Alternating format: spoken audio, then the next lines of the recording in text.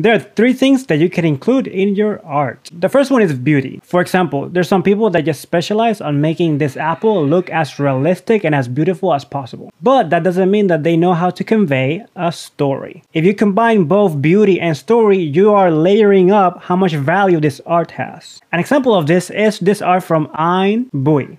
It has incredible colors, but not only that, it invokes a story.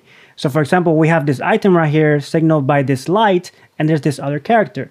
Who knows what the story is, but it brings up curiosity and it brings more value to your art. And lastly, another layer that you can add to your art is utility. If you want to do an art that has the utility of bringing some social awareness, you can do it. Another example is a movie cover. You can do an art that has the utility of inviting people to your movie. So if you want to become a better artist, you can do beauty, of course, but you can also add a story and layer things up. Or you can do beauty and also give it some utility.